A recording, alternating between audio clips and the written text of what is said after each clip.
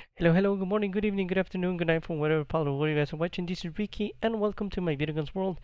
This is another tutorial of Streamlabs OBS, and in this case, we're going to talk about hotkeys. Right, we're going to go to the settings on OBS Labs, uh, um, Streamlabs OBS, sorry, and we're going to go to hotkeys right here. All right, so these hotkeys, I don't use them. I really don't use them.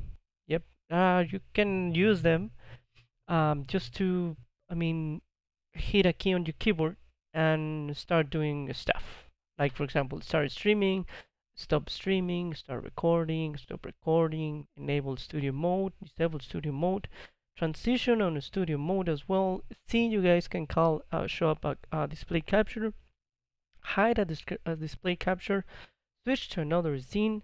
Um, if you guys are using a headset, for example, in this case, you guys want to mute the microphone, unmute the microphone, push to mute, push to talk.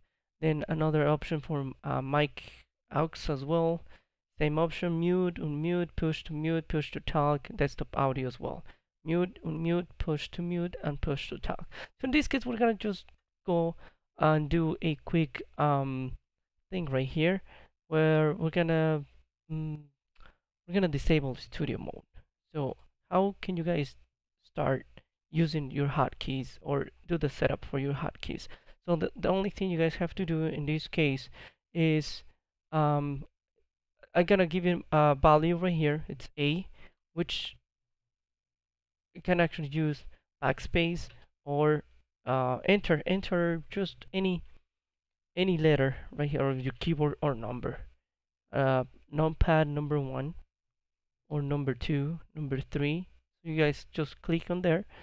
So let's see, transition, enable the studio mode will be number 1 on the numeric pad. And then right here, just select it and hit number 2 on the numeric pad. So with that, you guys are gonna go right here, press OK. So we enable the studio mode with number 1 on the numeric pad and disable it and disable the studio mode by pressing number 2 on the numeric pad key. So those are the hotkeys. If you guys want to use them, they're really cool. They're really cool. Most of the time I don't use them. Why?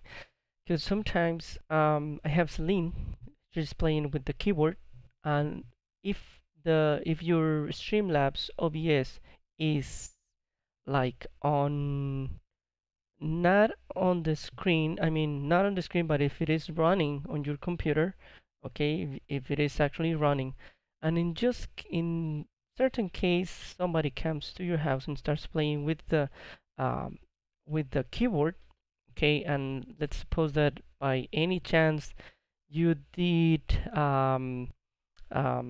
let's say you press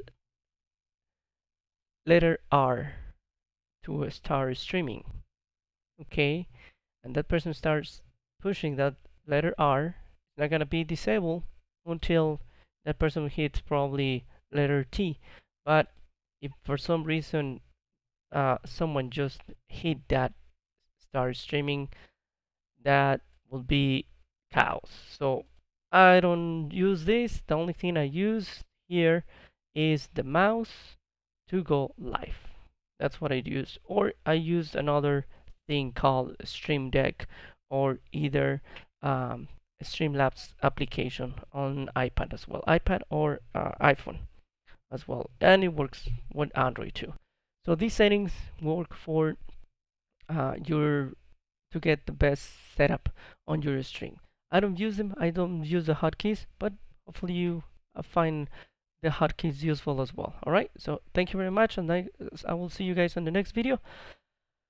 Don't forget to subscribe to our channel. Don't forget to follow us. Don't forget to leave us a comment if you guys want to learn more about Streamlabs OBS, or if you guys have any other problems with or questions about Streamlabs OBS, let us know. Comment below.